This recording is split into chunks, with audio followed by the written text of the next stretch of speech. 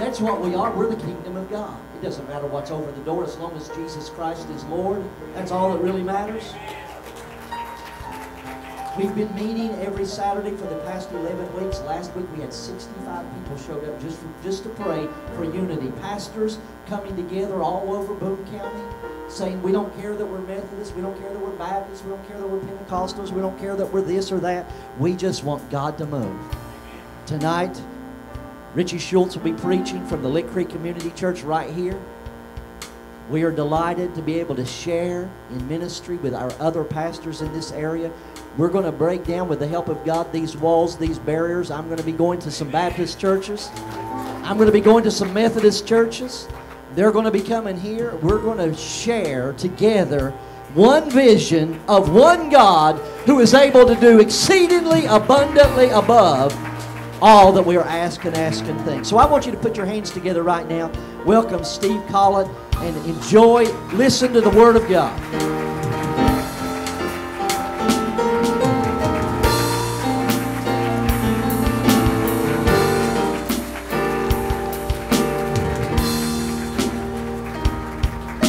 Thank you. Is it working? Is it on? It ain't on. I'm not working. Is it? Okay. Well, who all seen the documentary?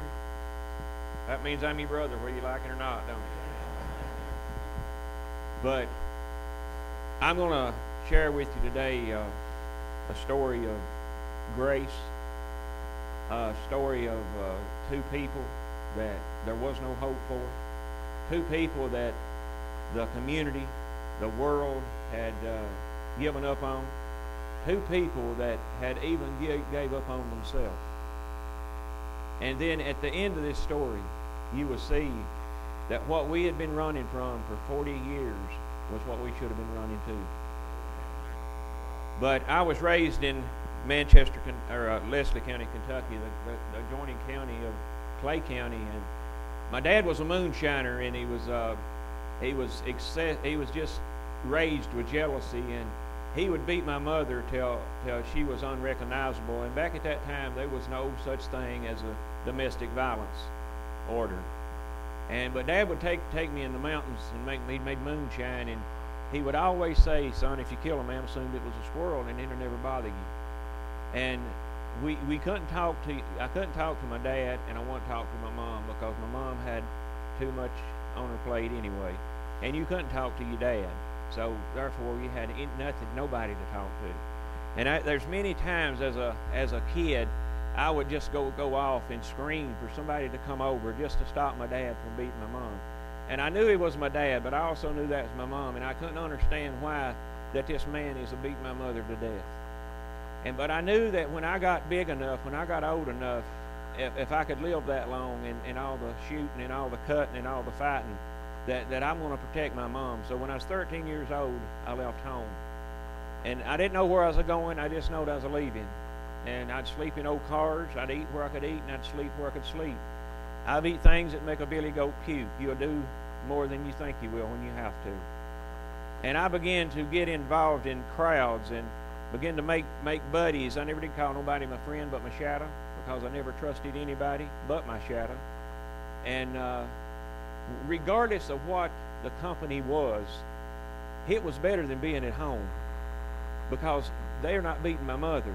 I'm getting beat to death, and I'm a beating people, and just fill in the blanks, but it's not my mommy that's getting beat to death. So regardless of the crowd I was in, it was okay. It was just okay. It was better being at home. And as time went on, I began to get into street fighting, just whatever I had to do to survive. And then I got introduced to drugs. And people that knew me knew that the word quit, if you're going to get in it to win it. That's like when I got saved. I said, if I'm going to get in it to win it. You know, don't ever get in anything to lose it. So if you're a Christian, you're in it to win it. And so people knew that if I got in it to win it. And they began to I began to test drugs. And I'd always heard this story about how drugs does people. And I'd seen people on drugs, and I thought, yeah, that's about the stupidest thing I'd ever heard of, because they ain't nothing that could do me that way, much less a little bitty line of something or a little bitty pill. I thought, if I ain't heard no guts in that, I'd just forget it. Little did I know, as the drug use got greater, the people became less important in my life. I began doing things that I normally wouldn't do. I began to take from people that I normally wouldn't take from. I began to hurt people that I normally wouldn't hurt. And it got to the point that I realized that I have captured a beast here. I have allowed a beast to come inside me that I just cannot defeat. It became everything I was. My whole identity became in drugs. Whatever I was, whatever that was, drugs had to play part of it. And without it, I was nothing. And I would do anything, whatever it was, or hurt anybody, it didn't matter, to get the next line. And people began then to stray from me, but of course that didn't stop it. I ended up getting married. You can only hold a bloom underwater so long when you turn it loose to the surface. You can only hide addiction so long, and it will eventually surface. And as the addiction began to surface, my two little girls, I'd always tell them I'd never leave you. One cold, snowy evening with about 7 inches of snow on, the drug lord called, and I left them with nothing in the house, no way of getting anywhere, because I had to go find what satisfied me regardless of who they was. And that's exactly what I did. I left them crying or begging for daddy, and went back and began to guard drug dealers, and began to because if you're guarding a drug dealer, you don't have to pay for what you get.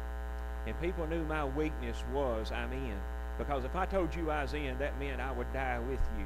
And if somebody come to get me to do something, then they knew that I would tell them, listen, when I get there, we do it or we die trying to do it. I don't make dry runs.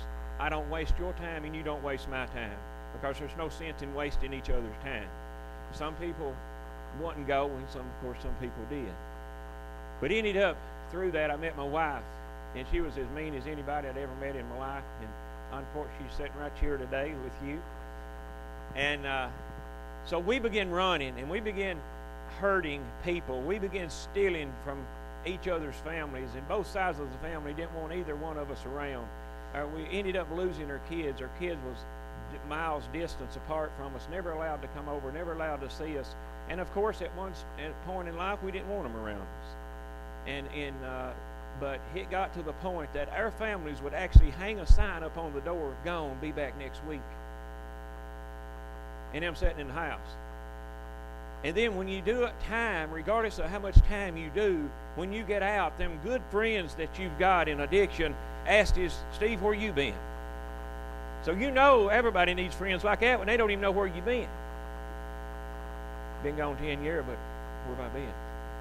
But we always go back, because the drug lord calls, and the God of this world is stronger than we are. The God of this world is real. The enemy was here before I was born. He knows exactly every trick. He knows it. I've quit 1,000 times. But the enemy always overpowered me. And I'd go right back into it again. My mother used to pray when I'd get locked up. She'd say, "The Lord's answered my prayer." And I'd say, "Mom, you think you might ought to quit praying?" Because I didn't understand. I didn't understand. Neither did my wife understand. The only thing we understood was we have got to get what satisfies us regardless of the cost. We'll worry about the consequences later, but we're going to get what satisfies us. So we ended up going to jail. And of course, the state police said there's nothing they'd rather see in my name engraved in a tomb rock. We'd end up going to jail, and that got us off the street, because when the state police and when the law enforcement seen us on the street, they knew somebody was robbed, somebody was hurt, somebody's losing something. That's just the bottom line. They knew that, and we knew that. So in our heads, you go to church just to trade drugs. And I didn't want to hear anything that had anything to do about Jesus. I'd heard all this stuff. Jesus died for me. Mary had a little lamb. I knew Christian people drove pretty nice vehicles, and their teeth was better than mine was. It was meth mouth at the time. And but they're not sharing Jesus with me, and I really don't want to care for him anyway. So this big bald-headed guy came in. Honest, I'll just be honest with you. He said he was a chaplain. I didn't know what that was. I never heard of a chaplain. But he starts talking about Jesus. So I knew right then, I don't need this. We don't need this. And I would tell them guys in there, I'd say, now when you see that big bald-headed man coming down that hallway there, that little Bible under his arm, I'm going to listen, guys, you talk to me, you get rid of him. Ain't nobody wants to hear him. He would always come to me. You could go to the bathroom and he'd wait on you. You can't sit on the commode all day, so we got to see what this man wants, get him out of here. And when in church one service, he was talking about how big God was. And I said, if this God is so big, why in the world don't he try me? That was the greatest words I've ever said, because he tried me. I eat them words and praise God for saying it. But I got sent off from there with no hope. My wife was in prison. We had nothing. We had nobody. None of the drug lords that I gave my life for ever would write. Nobody ever sent any money. It was just like in there that you've got to block out this world out here, because everything you hear about the outside world is bad. So I don't want to hear anything bad. It's bad enough here. So it's almost in a sense like your eternity. You're gone. You're gone. And no visits, no money. You're just gone. And so you got to do what you got to do to survive in there. But this big bald-headed guy, every time he would come, he would look me up. And when we would have church, he would always tell me, listen, Steve, I know somebody that can change your life. And my wife would hear of the jail getting shut, the facility getting shut down because of course, something I would do. Because I didn't understand. Nobody showed me anything about loving anything. Nobody showed me anything about managing anything. Nobody showed me anything other than hurting somebody and taking what somebody else had. I didn't know anything about what life was about other than what I grew up in. Nobody taught me anything like that. So, but as this big bald-headed guy came, there began to be something different about him. Something is different about this man. There's something different more. Listen, my life was watching people, because if you don't, you won't survive long in the drug world. So I watch people. But there's something different about this man that's telling me about Jesus. But when I got sent off, I knew I'd never see this man again. And the night I got out, the night I served out, when nothing and nobody, no drug lord there that I gave my life for and I've carried the scars for, was there. I got lost in the town and came to a porta potty. The only shelter I had, January 13th, 04, after all the wars that I'd been through in the drug world, after everybody I'd protected and have died and was brought back to life, nobody was there. So I didn't want law enforcement to see me walking at night, because they hated me and I hated them. So I got in this porta potty and I locked the door, and I knew it was cold, but where do I go? I'm lost. And to keep him from seeing me, I've got to stay here, because I had pending charges on me in another state, and I absolutely was not supposed to be released from the Kentucky Department of Corrections, because I had a robbery charge on me in the state of Tennessee that followed me everywhere I went other than that night. So, out the vent hose, you could see this apartment complex and this little boy running up and down the stairs, and his shoes would light up, and I'd never seen anything like that. And everybody had big hooded coats on him. When you breathe, it's like you're smoking a cigar. I was on the run in Harlan County and broke my leg, and they put a titanium rod in my leg, and if it gets a bit cold, that leg gets numb. I'll never forget that night. I knew that I was going to lose my leg. This is the night that I freed. This is my last night on planet Earth, but I couldn't think of anything. It was so cold you could fold the tissue and put it between the head and the side of the porta potty. You couldn't put it on the right, but on the front of you, it would numb you through the tissue. And I thought, what in the world could I say if somebody just right up there in that apartment would let me come and warm up? But I knew that when they seen I just got out, that they would freak out. So I sat there. It was about 7 o'clock when I got to the porta potty. Probably about 7:30. I sat there all night till the next morning. And I remember that this guy was talking about Jesus, and he's also talking about a hell. He's also saying if you're not saved when you leave this world, you'll go to a burning hell where the worm never dies. I'd always heard that. And I knew that this is my last night on planet Earth, because I cannot survive in this kind of weather. I cannot stand this cold. So I stood up and I said, God, if there's anything as a God, you know where I'm at. If you won't let me die, I'll serve you. I didn't know you didn't make deals with God. But if you won't let me die, I'll serve you. So I took the tissue and put it around the vents and around the door. And as the traffic began to get louder, I knew it was beginning to get morning. And when it got daylight, I heard these voices in front of me, and I looked out the door, and I seen these people go into this business place. The porta potty was there because they're starting a new business place there. So I stepped out and I went in, and that guy said, man, you just get out. And I said, yeah. I didn't tell him I just got out of his porta potty. And he said, well, you can't walk in that kind of weather. So he gave me a big hooded jacket and some gloves. And I wasn't cold. And I wasn't cold. And they go back to the back to light the big Coleman blowers, and when he did, it would take your breath. And if I ever heard the word of God in my life, it was right then. Say, do you see what I've done? Do you see what I've done? I have protected you through that storm you went through last night inside that porta potty. I knew without a shadow of any doubt that Jesus Christ saved me that night. That when I stood up and said, God, if you won't let me die, he didn't let me die. So now, I go back to my hometown, and you got to realize I don't have a home. I don't have a wife. I barely have got me.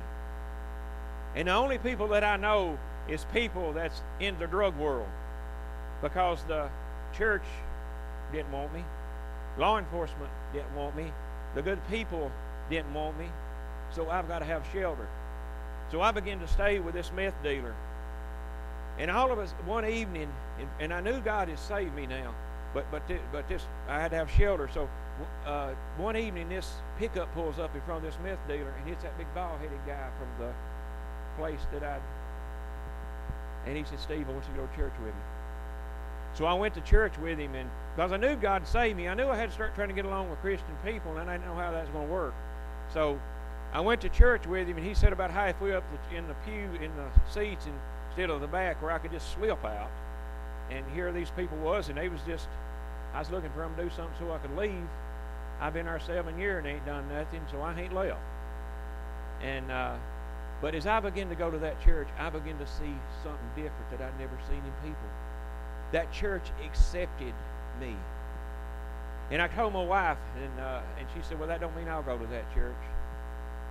So I'm going back to my home county now, staying with these meth dealers, and this drug world is beginning to pile right back on me because they wanted me back.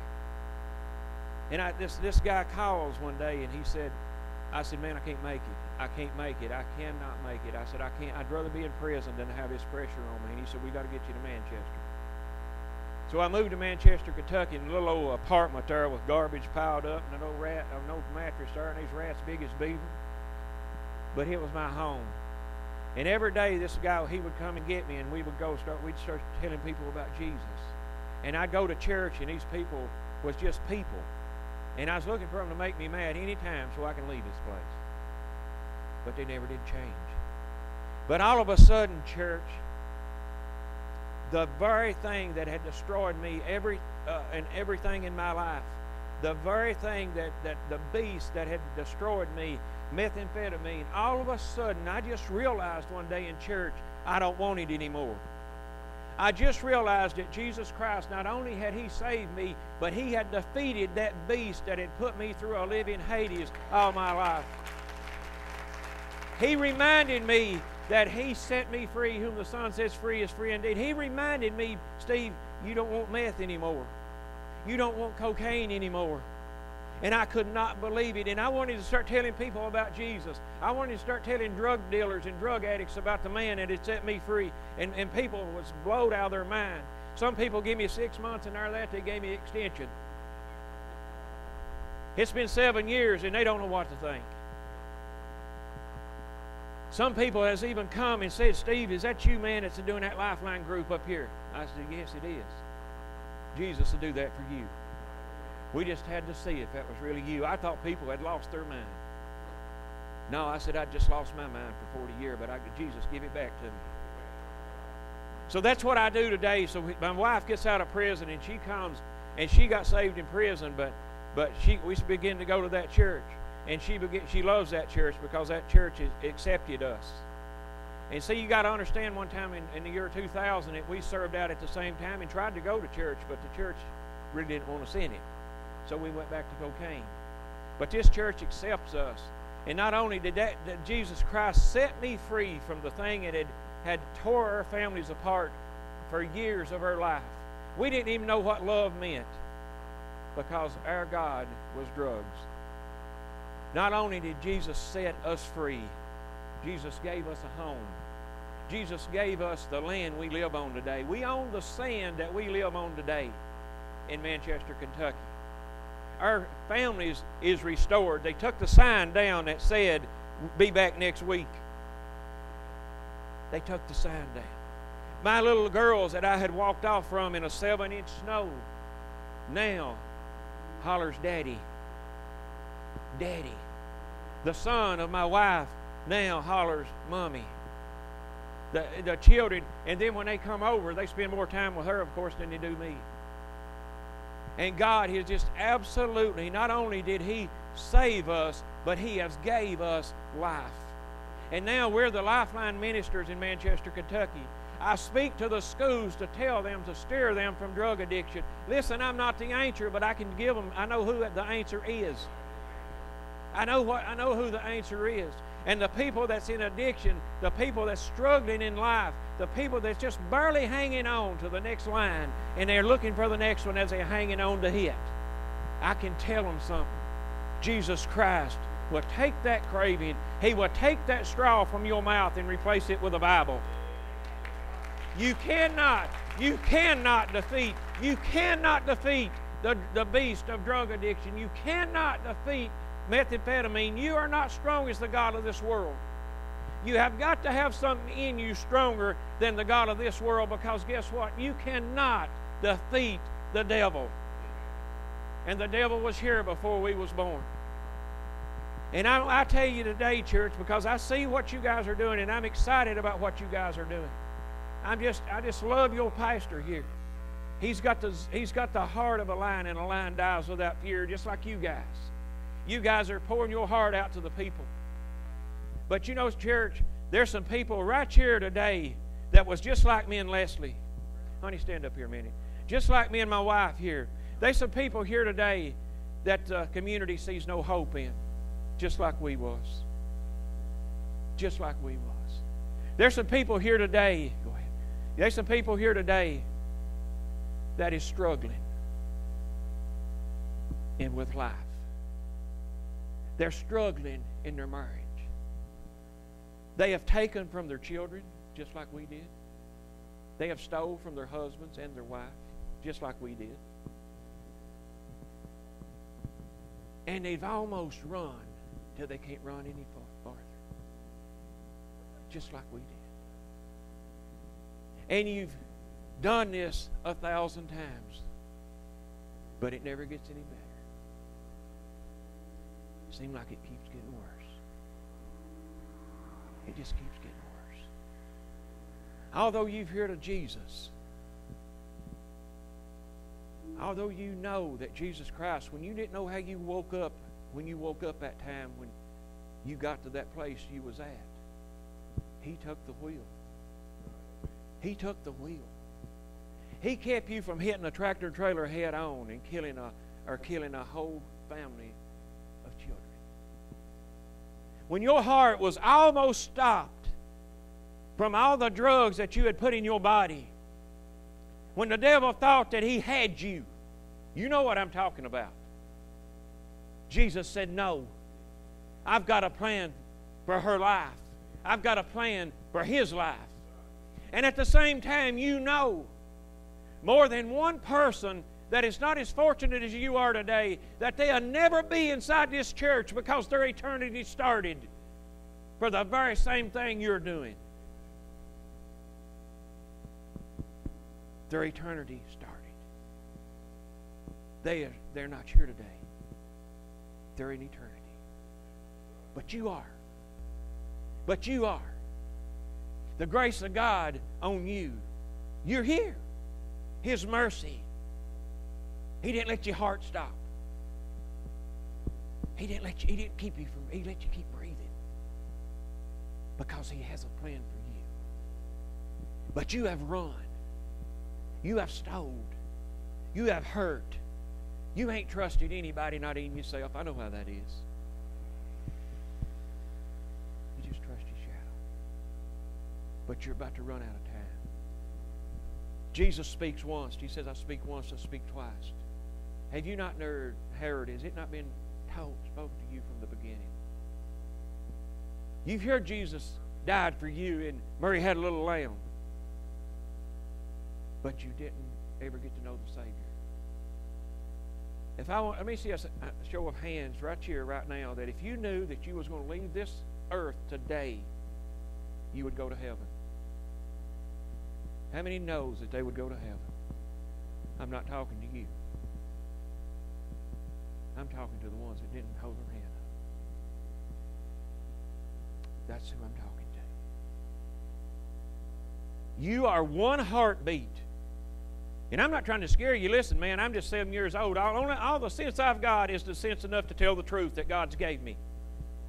But you're one heartbeat from the gates of hell. God has kept you here. He has pulled you through the storms. He has protected you when you didn't even know it. And He's screaming at you today because our time here is short on this earth. If you live to be 1,000 years old, it's nothing like eternity. It's nothing like eternity. And you're going to make a choice that's going to determine your everlasting destiny today. Because I'm going to ask you. Because I know that God's not an accident God. That He's got you here today for a reason, because this was your appointment today. God knew you was going to be here. He knew I was going to ask you. He knew you was going to hear me. Last week, last month, last year, but you didn't know it and I didn't either. We're running out of time. Your heart is still clicking. But I'm going to ask you. If you're sick of running, if you're sick of being sick, if you're sick of searching, I know how it is. I know how it is. I know how it is to always have to know where that next line is. Regardless of your wife, it don't matter. She'll be okay. She'll be okay.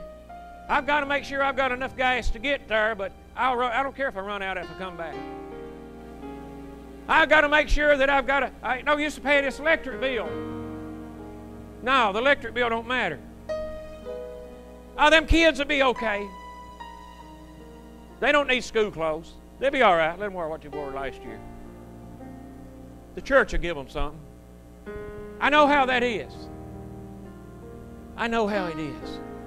I know how it is to wake up in a living hell every day of your life. Because I know how it is to be lost. I know how it is to be lost. I know how it is to have no hope. But let me tell you something. I know how it is to be saved. I know how it is to wake up in freedom. I know the one that can set you free, and I'm going to offer Him to you. And you're going to either take it or you're going to leave it. So if you have run long enough, then I ask you to come up here and let us pray with you. And if you brought somebody with you today, church, tell them, say, if you'll go, I'll go with you. Because this is a matter of life and death. Right now, if you're tired of running, if you're tired of hurting, and Jesus is calling you, come up here and let us pray with you right now. As He sings this song, let us pray with you. Right now. Hallelujah. Right now, listen, this is about you. I'm going back to Manchester. I'm going back to Manchester, but you're either going to take Jesus out or you're going to take the devil back out of here with you. And I'm going to make sure that I don't send the devil with you because I'm giving you a choice.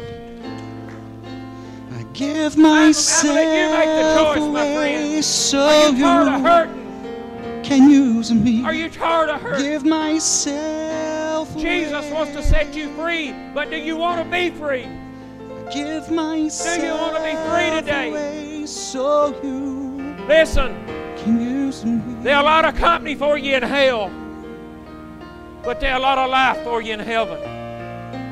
But what are you going to do with that? What are you going to do with it? You cannot defeat the God of this world. He's bigger than you are. He'll just keep hurting you, pushing you, and saying, wait, just wait, just wait. Because He knows if you wait long enough, He's got you. He's got you. And then your whole life was a waste. Your whole life was just a waste.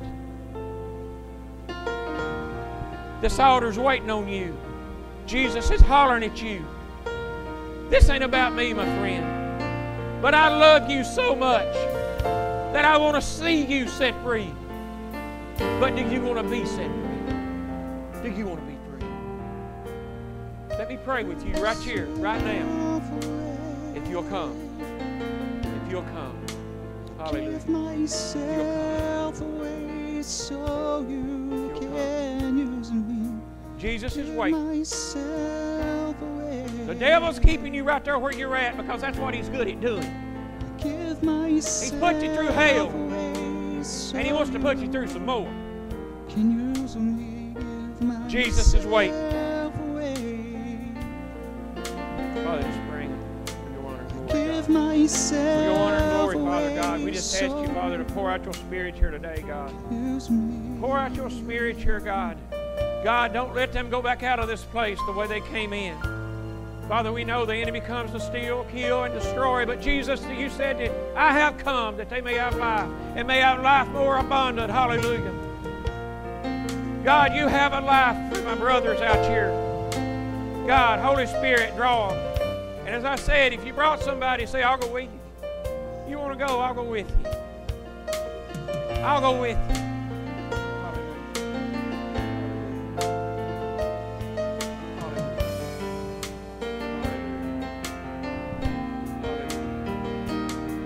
This choice that God is trying to get you to make, the devil's trying to keep you right there in your seat because he knows how to play you. He's played you the biggest part of your life.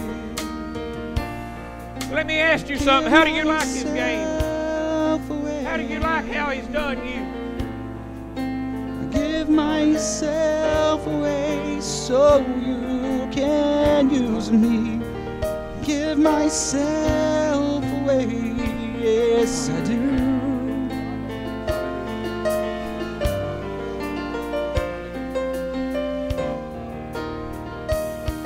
You know something, if I could give you the ingredients that would cure cancer, if I told you to write it down, you'd write it down and you'd go to Rite Aid and you'd feel it.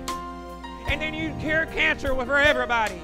But I'm telling you somebody that's going to give you eternal life, that will keep you out of the gates of hell where the worm dieth not. And you're going to sit there and let the devil win again. Yes. I have got the remedy, the antidote for eternal life. His name's Jesus. Jesus.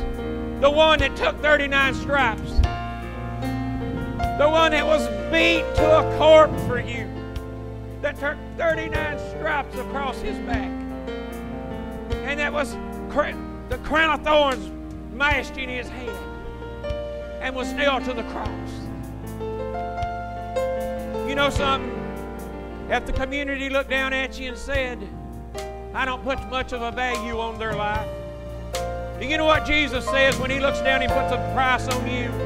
God said, you're worth my son. He said, you're worth his son. And it's free. I can't set you free, but I know who can set you free.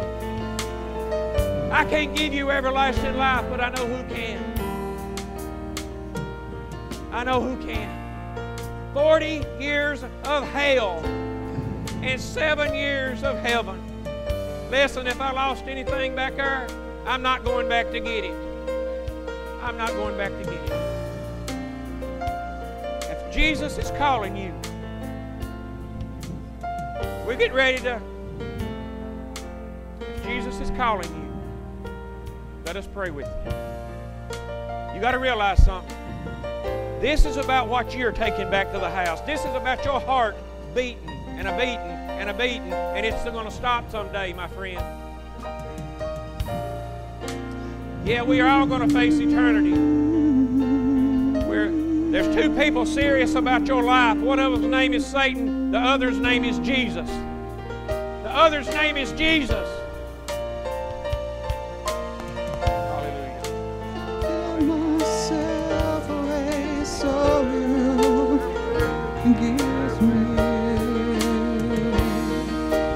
Give myself away. You saved?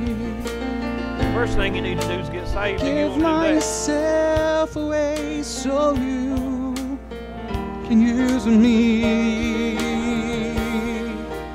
Give myself away, yes I do. Give myself away so you can use me. Give myself away. Give myself away so you can use me. Here I am, here I stand. Lord, my life is in your hands. Lord, I am longing to see your desires revealed in me. I give myself away. You got to accept Him first before He can fix it. He's not going to give myself away so you can use me. Give myself away. That's left up to you. Give myself away so you can use me. Give myself away. Father, I just pray for my brother. Give myself away so you can use me. Father, we come against the enemy, God, and I loose the power. Take my heart, take my life as a living sacrifice. All my dreams, all my plans, Lord, I place them in your hands. I give myself away. All right. Give myself Rewind away. your life before I close here. You can use I just asked you to, because you're going to make the choice. God can make you do anything He wants you to, but when you're made to do something that's not love, listen, He's God. He don't need me, but I need Him. I need Him. He's not going to make us do it because He loves us. He's going to let us make the choice of which way we go. So you make that choice. You say, look, man, you don't understand what I'm going through. No, I don't, but I know who does. You say you don't understand what I'm taking today. No, I don't understand what you're taking, but I understand what it is. But I know who does. I know who knows that the next line that you find, He already knows it. He already knows you're going to mess up if you come to Him because you're not perfect. Listen, Jesus was perfect, and they didn't listen to Him. What about your life?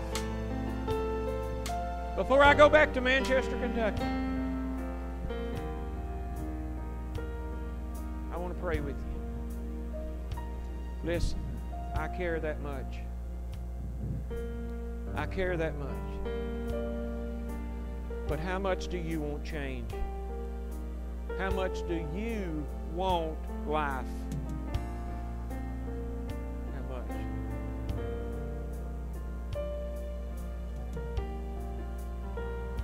I know how it is to sit in the church and grip the seat.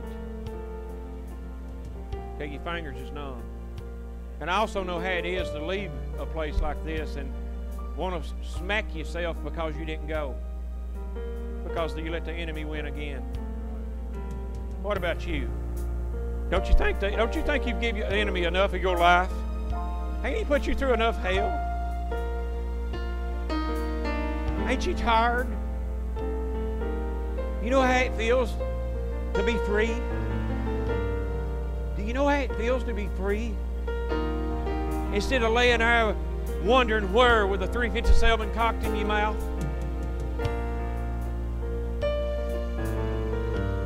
What about you? Some of them has made that decision.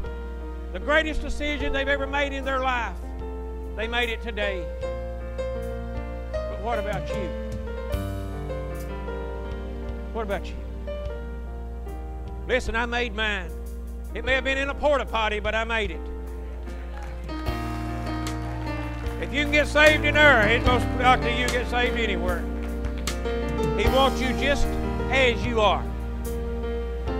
See, just like you are. You can keep everything you want to keep. He just wants your heart. If the looks got us into heaven, I'd be drove up. But He wants your heart, praise the Lord. He wants your heart.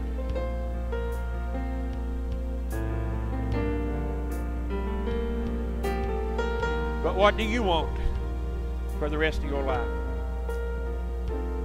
Notice what I said. The rest of your life. I'm going to go ahead and tell you. You can close your eyes and put your date of birth, day, and year you was born on a tomb rock. But you can't put the date of death. But the devil knows the date of death. That's why he keeps saying, wait. Just wait. Do you know some people that can't wait any longer? Do you know some people that their eternity has started? That waited. That waited. Did you know if we go to hell, we send ourselves there?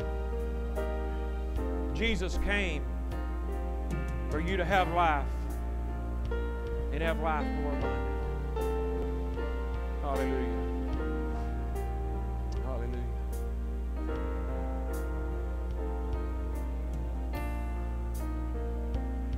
So before we close, if you want me to pray with you, let us do it. This ain't about me. This is about you.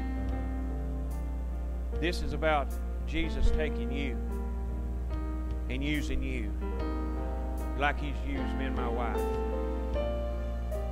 But how bad do you want it? You're going to take the one you love the most back out the door. Whoever you love the most, you're going to take back out that door.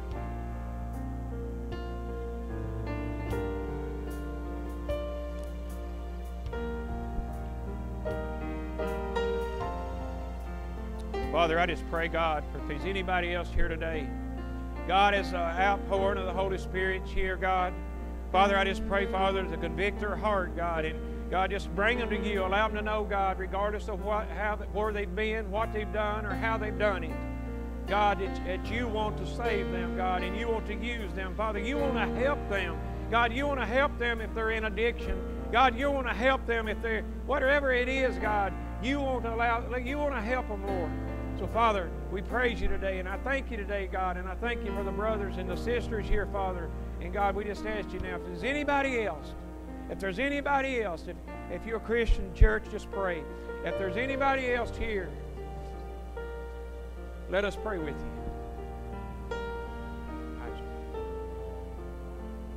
And thank you all for allowing me to be. Hallelujah.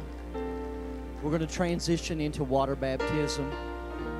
I can have some men to uncover the baptistry, get that ready. If you are a candidate for water baptism and you need to change, you can slip out right now. We're going to quickly transition into our water baptism service. Please don't leave. This is important. Stephanie, where are you, Stephanie? Just gave her heart to the Lord. She wants to be baptized. She needs some clothes. If you've got some clothes in the car, If you've got something she can wrap in and go home dry, you already got it taken care of. All right. Praise God. Praise God. Enjoy the music. Perhaps we'll be singing some hymns. I don't know. But we're going to enjoy the blessings of the Lord in this place.